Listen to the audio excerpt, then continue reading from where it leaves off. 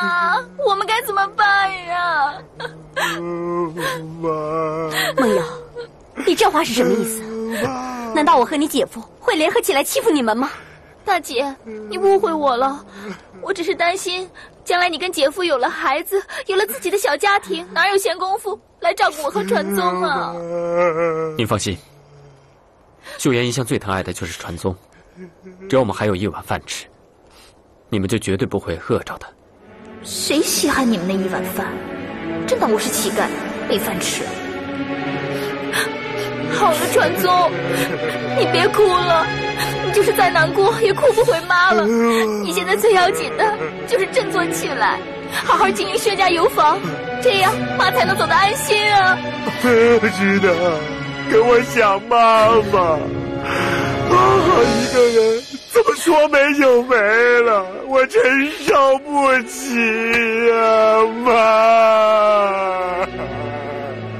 传宗说的没错，好端端的，怎么会突然发生这种事情呢？姐，你这样看着我干嘛？该不是你在怀疑我吧？我不是怀疑你，只是这件事情太突然，我想把它弄个明白。对，不可以让妈死得不明不白。梦瑶，你第一个到祠堂的，你再想想，到底当时什么情况？我该说的都已经说了，你要让我说多少遍呀？传宗，你看啊，姐夫他们一直在逼我。我没有逼你，我是想查明真相，还给妈一个公道而已。是妈出事，我是第一个发现的，但你也不能就认为妈的死跟我有关呀。我没有这么认为啊。难道不是吗？就因为我家穷，妈她不喜欢我，你们就怀疑我，你们是在欺负我。梦瑶，我和你姐夫没有怀疑你啊，明明就是。传宗，你看呀，人家都欺负到你老婆头上了，你不起来帮帮我？好了好了，你们都别吵了，你们就不能让妈安静会儿吗？妈。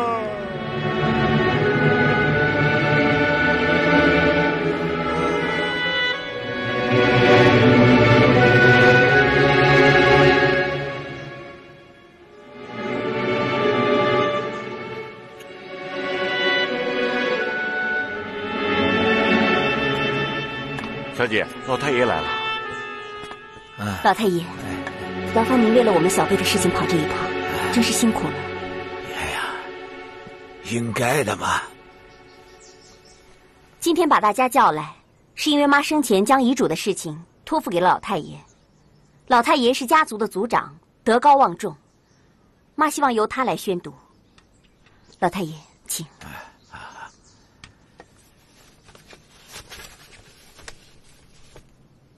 遗嘱，本人年事已高，唯恐天不假年，故而预立遗嘱如下：第一，无论任何理由，薛氏子孙永世不得分家；第二，谁能先替薛家传承子嗣，便可接管薛家经营大权。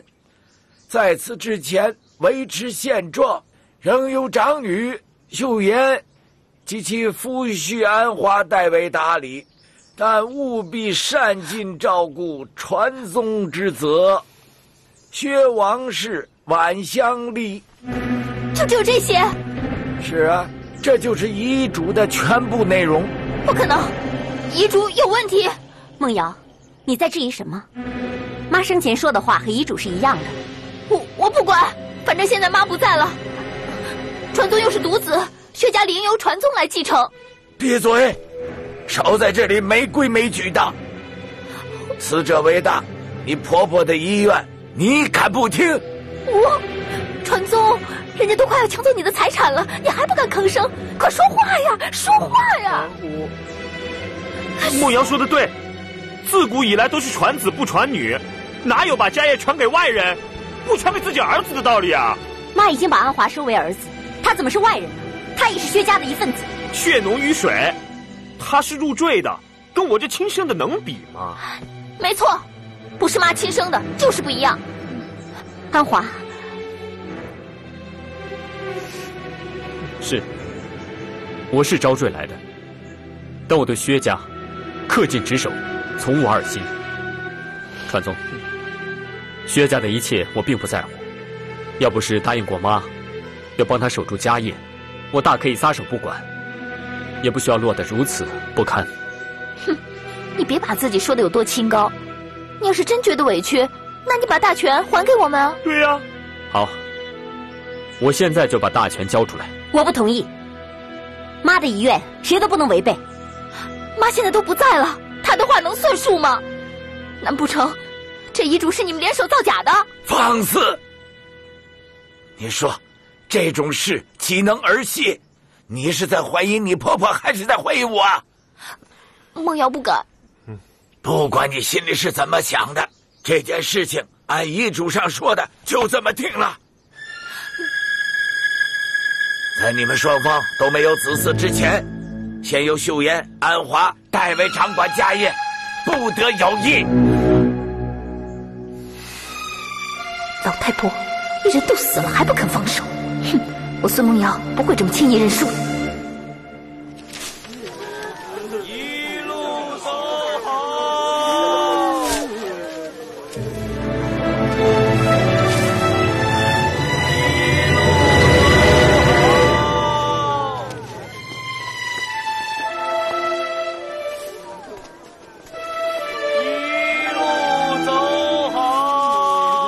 哇，是谁出兵搞这么大场面啊？咦，那不是赵安华吗？哦，原来是薛家老夫人过世了，这场面还真是大。你看看，有钱人家出个殡，够我们家吃上1年的，不公平，真不公平。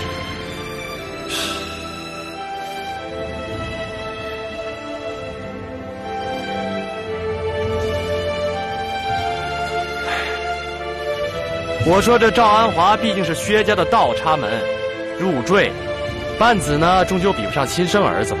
攀龙附凤的结果，到后来连个牌位都捧不上。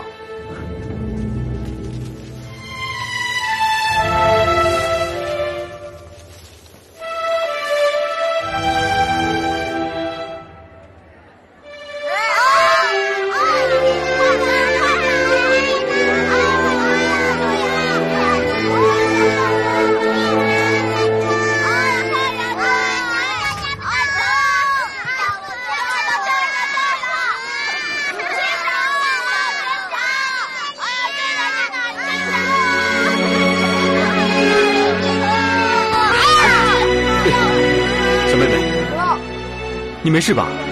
来来来，我看看，疼不疼啊？不疼啊！你真勇敢。叔叔对不起你啊！糖葫芦，哎，叔叔请你们吃糖葫芦好不好啊？好，一人一个啊！来了，给你的，小朋友乖啊，一人一个，拿着，一人一个啊！哎，不用客气，你也有啊，一人一个，好不好吃啊？糖葫芦，好，去玩吧啊，玩去吧，去吧。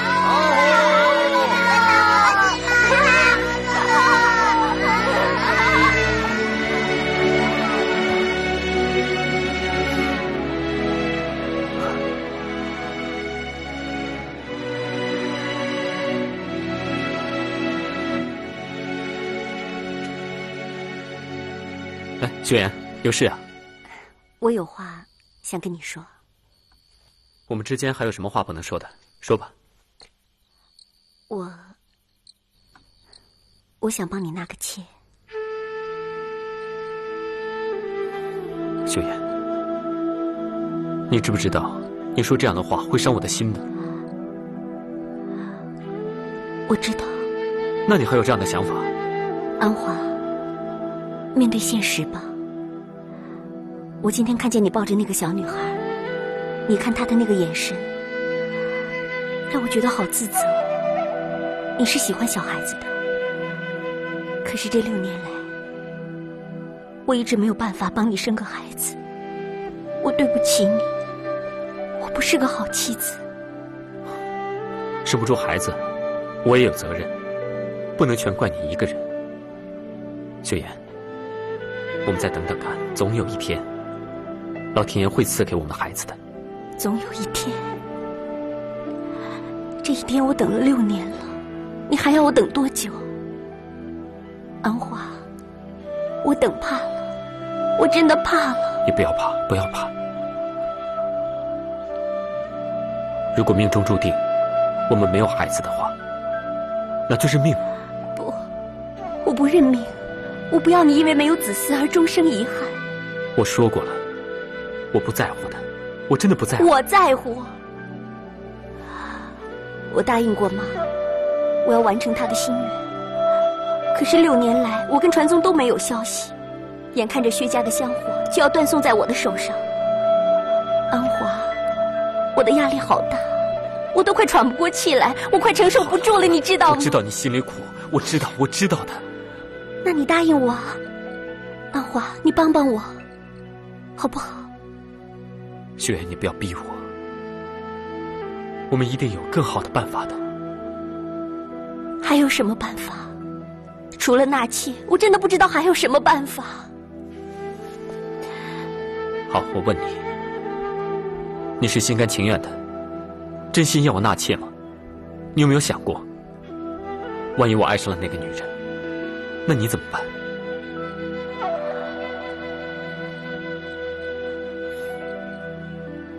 傻瓜，以后不准你再提纳妾的事情了。你委屈了自己，我会心疼的。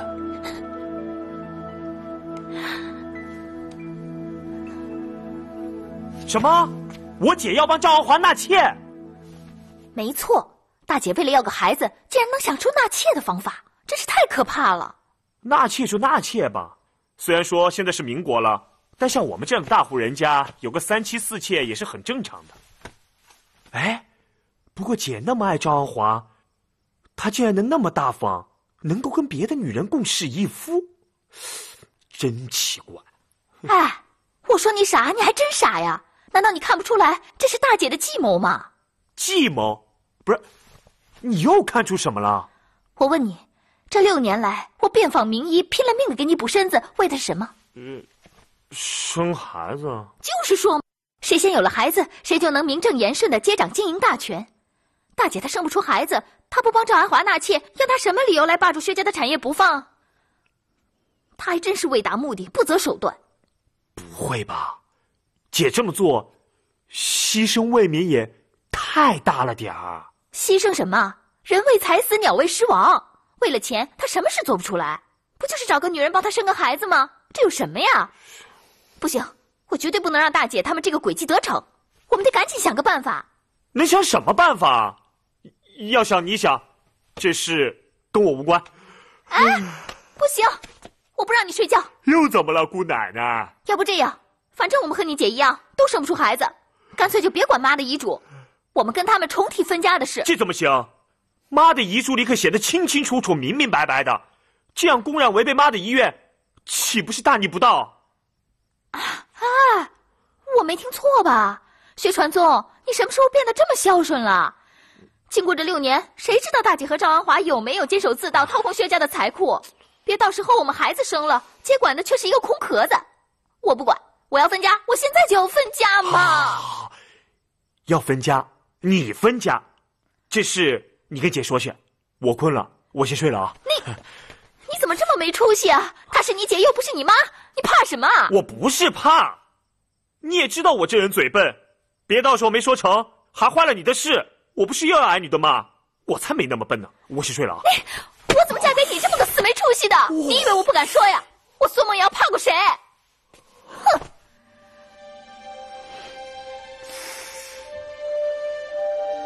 睡觉。你，哎呀，都几点了？来，快说呀，说，干嘛？说呀！你们2个今天是怎么了？梦瑶，你不饿吗？我一肚子心事，哪会饿啊？你们又吵架了？我们好得很，是传宗他有事。姐，是梦瑶她有事儿想要那个……说，你们到底有什么事啊？既然大姐直接问了，那我就明说了。传宗和我想要和你们分家。其实分家的事，早在老太爷宣布妈的遗嘱时，我们就提过了。只是当时碍于大姐不同意，只好暂时作罢。可是这一转眼，事情就拖了6年。我认为再拖下去也不是事儿，所以我就跟传宗商量，既然我们双方都无法完成妈的遗愿，为薛家延续香火，那继续遵守这份遗嘱还有什么意义？倒不如提早分家，各过各的日子。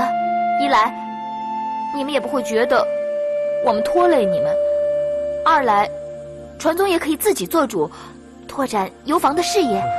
大姐，你说我们的想法是不是两全其美啊？传宗啊，你的意思也是这样吗？姐，其实我也是这么认为的。姐，你不是说我老长不大吗？如果分了家，我才能学习独立呀。你们想要分家是吗？我不反对。安华，别急，传宗，你们等一下，我去就回来。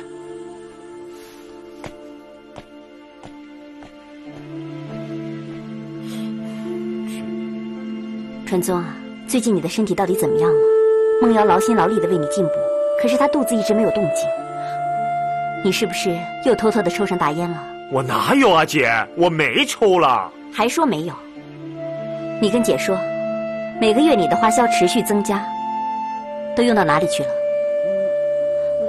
大姐，传宗的身体现在已经好多了，大烟也很少碰了。他现在一心只想着怎么才能做出更美味的香油，把我们薛家的油坊做得更大更好。大姐，传宗之所以花费比以前多，那是因为他想了解市场，广集人才嘛，对不对？啊，是，慕瑶说的是。姐，我现在花的那些钱，主要是用于研究和应酬上，不是去抽大烟的。而且传宗啊，如果你真的愿意奋发向上，姐姐一定支持你。可是，你可别自欺欺人啊！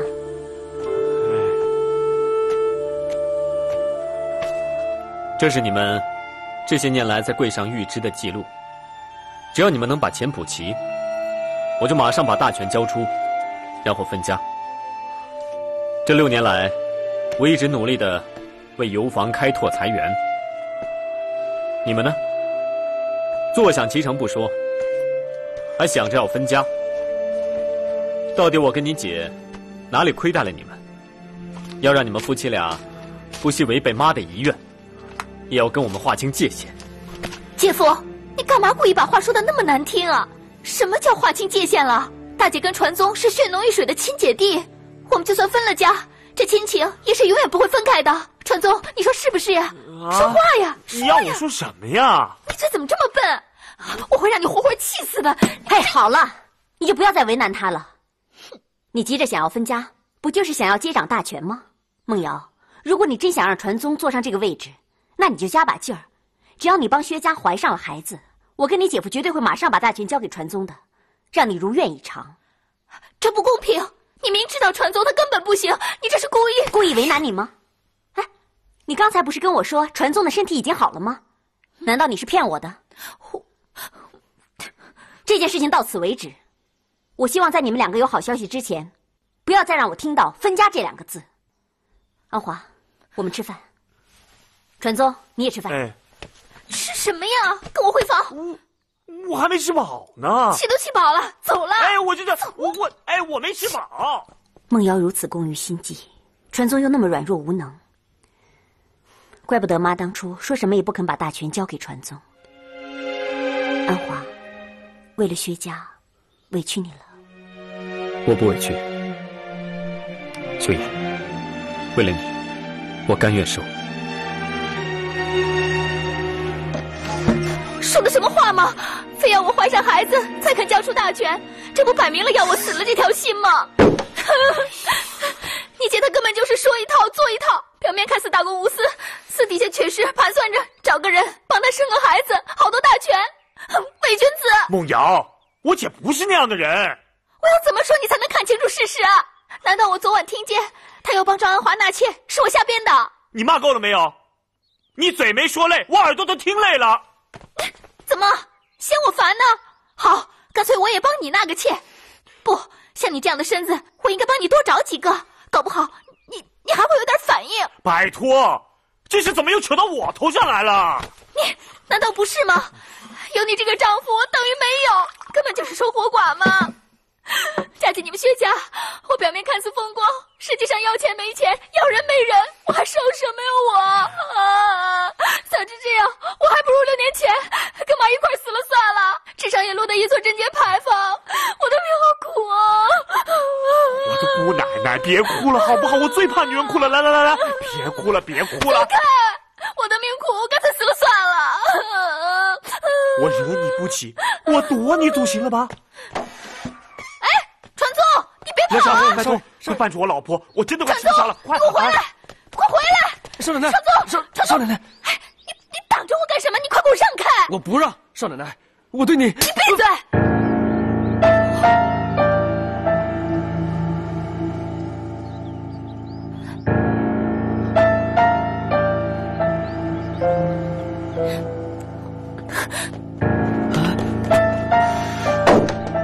出手还真重啊，有个性。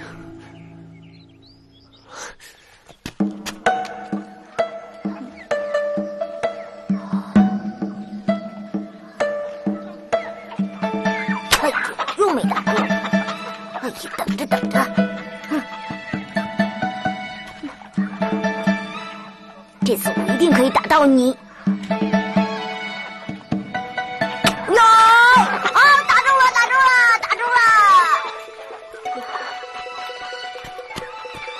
傅喜儿，我就没见哪家的孩子像你这么皮呀！你看你把这些鸡打得屁滚尿流的，那只腿都被你打瘸了。待会儿你妈回来，我看你怎么跟她交代。怕什么？想当年，我伟大的先祖努尔哈赤以13副盔甲起事，建立8旗制度，铁骑踏遍全中国，就像秋风小落叶般的所向无敌。行啊！不愧是我夫人家的儿子，有胆识，好样的！连你妈都不怕，是比你爹强多了。啊，原来爹怕妈妈呀！爹怕老婆，真没出息。臭小子，那不叫怕，叫尊敬，知道吗？你怎么打人家头啊？会变笨的。谁让你取笑你爹的？没大没小。啊！如果你再打，我就告诉我妈妈，让她打你的小屁股。来啊，来！我怕你啊！哎，你还真敢打我！你等着我揍你！我偷瞧。爹，我肚子好饿，有什么吃的？饿了，我也饿了，吃点什么好呢？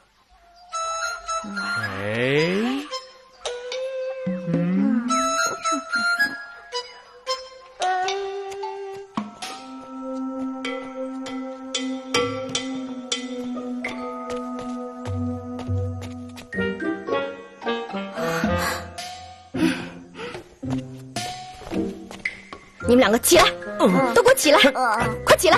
起。猫哥，别说了。嘿嘿，七莲回来了，今天生意怎么样？卖光了吗？啊？那只老母鸡是要下蛋卖钱的，你们俩怎么能给吃了呢？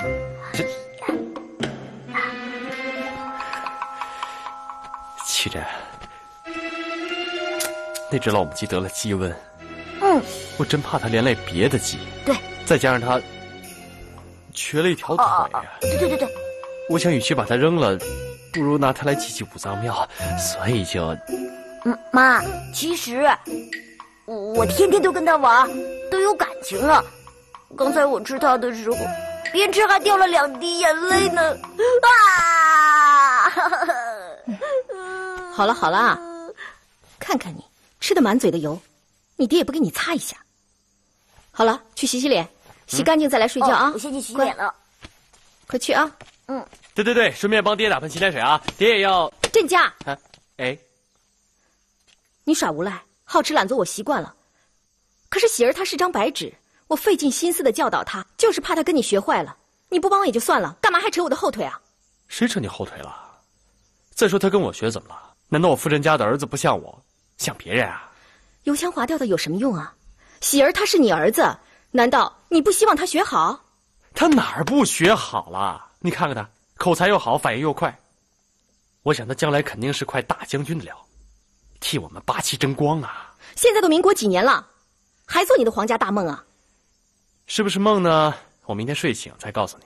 我现在去洗把脸睡觉了。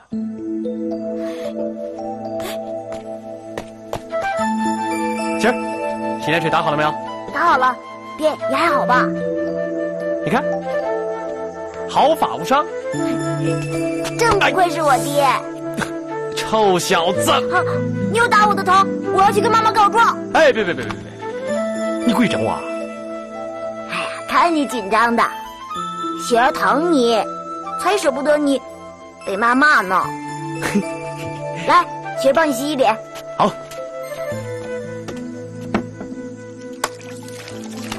妈妈说，眼角要轻轻的擦。啊。还有这边的眼睛。啊。还有耳朵后面也要擦。啊。诶，这个耳朵也要擦，要擦干净。来，再擦擦脸。小宝贝。爹好喜欢你啊，好爱你哦。来，我也帮你擦一擦。好。我擦你的小鼻子、小耳朵、小下巴，还有小屁股。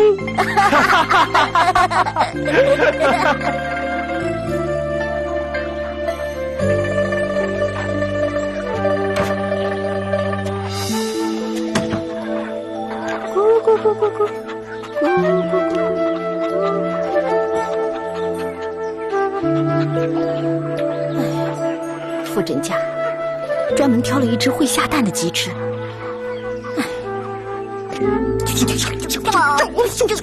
好了，别闹了，吃饭来，这给你吃。妈，您干活累，需要补身体，您吃。你正在长身体，要补营养，你吃啊。谢谢妈。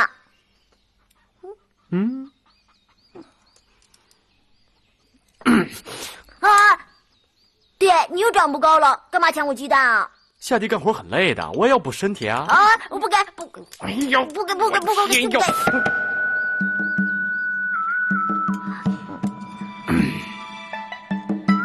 霞儿啊，你妈妈好像又生气了，我得赶紧跑，不然准会挨骂。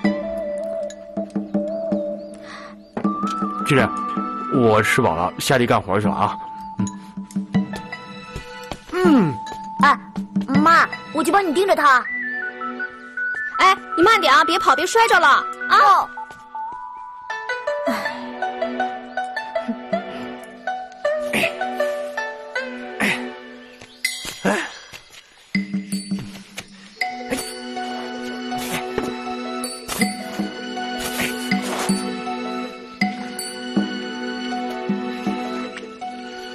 不干了！哎，太阳这么大，傻子才下地干活呢。对呀，万一中暑了怎么办呀？哎，还是等太阳小一点再说吧。聪明，好样的，真不愧是我的喜儿，这个主意不错。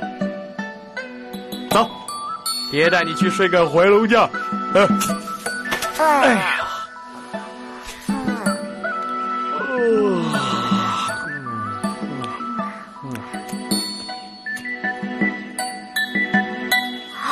爹。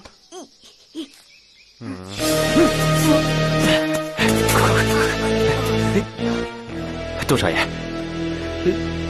真的不是我偷懒不干活，而是老天不帮忙啊！你看看，这太阳天天都这么晒着，把这地都给晒秃了，一连好几天都不下雨。也怨我，都怨我，我也没能力来给这块土地加点营养。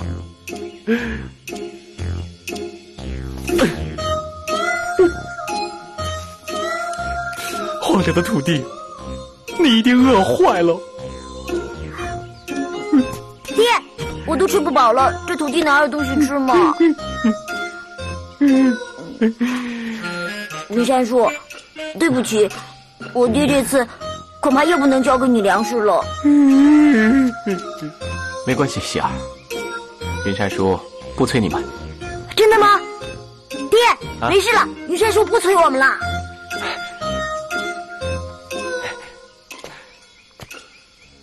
杜少爷，谢谢你，您的大恩大德，我无以为报。郑家，我不需要你什么回报，我只希望你不要辜负我当初把这地免费让你种的一片苦心。哎，郑家，你是个男人，赚钱养活齐真跟喜儿是你的责任，不要再让他们跟着你受苦受累了，知道吗？我知道。云山叔，其实我爹一直都非常的努力，我天天都帮着我妈妈看着他，他从来不敢偷懒的。真的？嗯。你要听妈妈的话，妈妈很辛苦的。嗯，等我长大了，我就会赚钱养他，这样他就不用再出去卖豆腐脑了。嗯。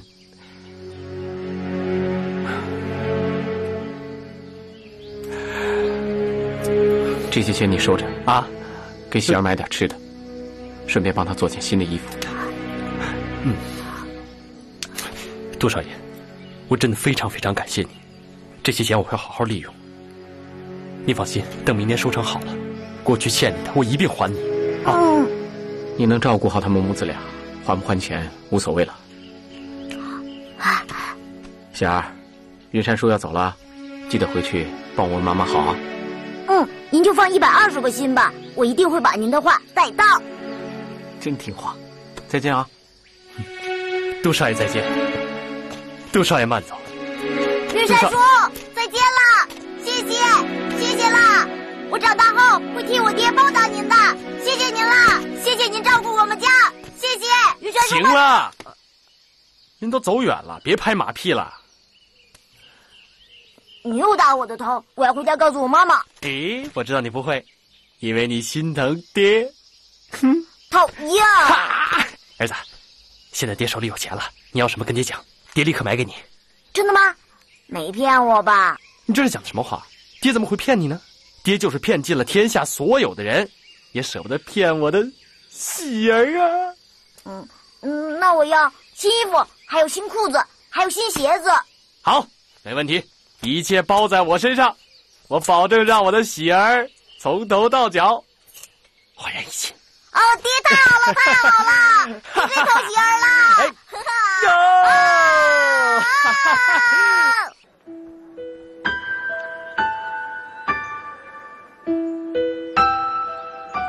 菩萨，我已经等了6年了。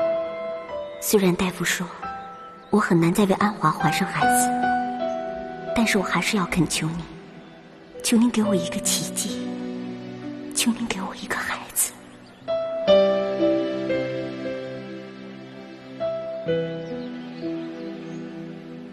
我曾想过帮安华纳妾，但是想要找一个能够帮助我完成心愿，又不会抢走我丈夫的女人，好难啊！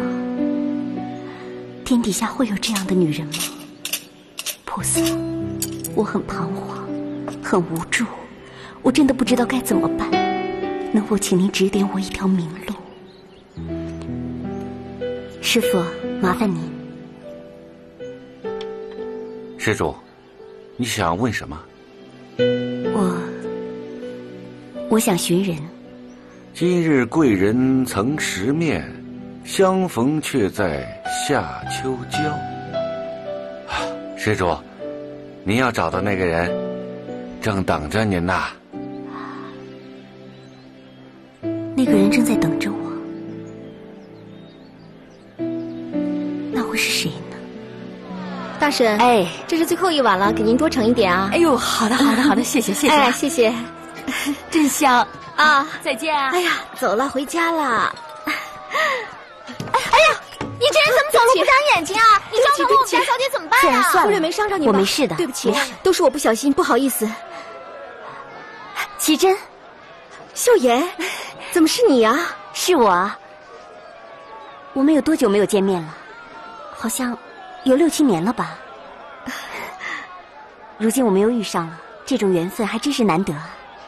是啊，哎，秀妍，这些年你过得好吗？我正好要收摊回家陪儿子，你要是有空的话，跟我一起回家坐坐，我们好好聊聊。好啊，我也好顺便看看你的儿子。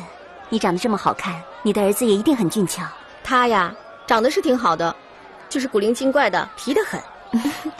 男孩子嘛，皮一点好，长大了一定有出息。谢谢你的金口啊！来，我家往这边走啊。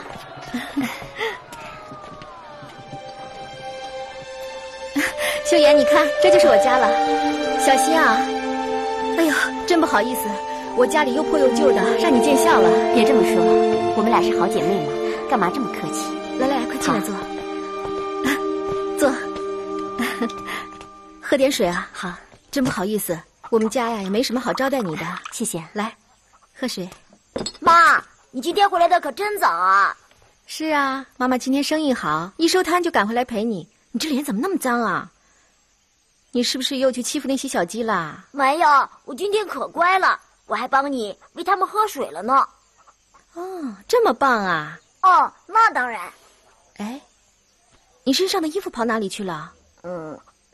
那破衣服我不穿了。为什么不穿啊？我早上出门的时候你不还穿着的吗？妈，我可是一个堂堂的皇族后裔，怎么可以穿那种旧衣服呢？又是你爹教你的是不是？哎呀，妈，这回不是爹教的，是爹说了，他今天要给我买新衣服、新鞋子，让我在家洗干净了，等他回来替我换上。新衣服、新鞋子，你爹从哪里来的钱？妈，这位漂亮阿姨是谁呀？你怎么没有给我介绍她呀？你叫喜儿啊？爹说我的名字的意思是我是一个有福气的皇族后裔。哦，确实是个好名字。我爹说，不仅我会有福气，也会给他带来好运气哦。好了好了，喜儿，妈妈跟阿姨还有话要聊，你出去把脸洗干净啊，乖。哦，去。喜儿真是太可爱了，比你说的还要古灵精怪呢。不好意思，让你见笑了。这些年，你一定很辛苦吧？哎，你呢？如果我没记错的话，你的孩子应该比喜儿小几个月吧？你快告诉我，他是男孩还是女孩？那个孩子，他流掉了。对不起啊，我不该问的。没事的，都过去了。启真，我真的很羡慕你，你能生养一个这么可爱的孩子。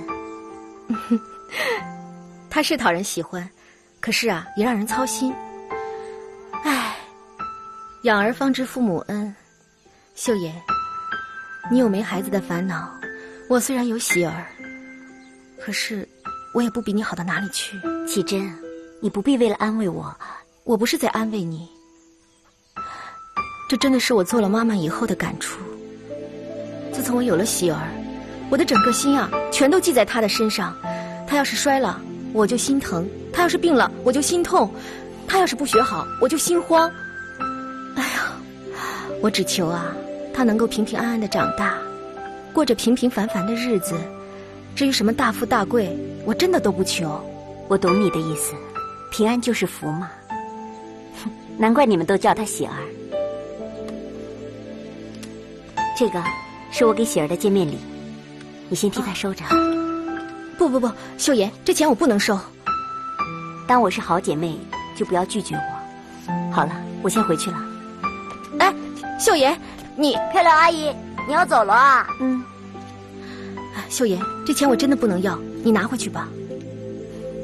那好吧，这钱我先替喜儿收着，以后有什么需要一定要告诉我。那你们好好保重吧，我先回去了。跟阿姨说再见。漂亮阿姨再见。再见，慢走啊。妈，刚才漂亮阿姨给你钱，你为什么不拿着？如果有人给爹钱的话，他一定拿的比谁都还要快。妈妈跟你说过了，钱呢是要靠自己的双手挣来的，别人给的钱是要还的，如果还不起的话，你就不能要。妈妈说的话你听明白了吗？好像是明白了。那你快告诉妈妈，你爹那钱是从哪里来的？这个我不能说。喜儿，妈妈是不是告诉过你，做人要诚实，尤其是对妈妈，你更不能说谎。你忘了吗？好嘛，我就说，是云山叔给的。云山叔叫我爹给我买些好吃的。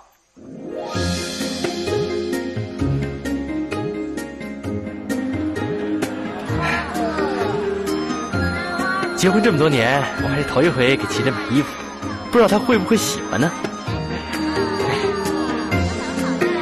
哎，这个小孩的衣服挺好看的。那喜儿的鞋子已经买了，再给他多买件衣服，他一定会高兴的。就这么定。老板，这小孩衣服给我看看。哎，好，来了。哎，对不起，我这不赊账。走。你干嘛这么瞧不起人呢？这是什么？这是钱，真看你的狗眼看清楚了。这件、那件，我全要了。副真家，你是把孩子卖了，还是把老婆卖了？呸！你才卖老婆孩子呢，那你怎么可能有钱呢？哦，我知道了，你这钱是偷来的吧？你才小偷呢！我副镇家再怎么不济，也绝对不会去偷去抢。你凶什么？这条街谁不知道你副镇家整天游手好闲？光靠你老婆每天卖那2袋豆腐脑养你一家子，你哪来这么多钱呢？我有钱没钱干你屁事啊！老子有钱给你买东西，你就卖东西给我，你啰嗦个什么劲儿？多少钱？我不卖。走，到别家去啊！走。这是你现在是嫌我钱脏是吧？我就是嫌他脏，我怕他来路不明，脏了我的手。嘴还真是贱！我今天一定要好好打打你这张臭嘴！打你的嘴！我的衣服啊！你这比赛你的衣服，打我的衣服！你给我，你还给我！副镇家，你太过分了！你还给我！当街抢衣服！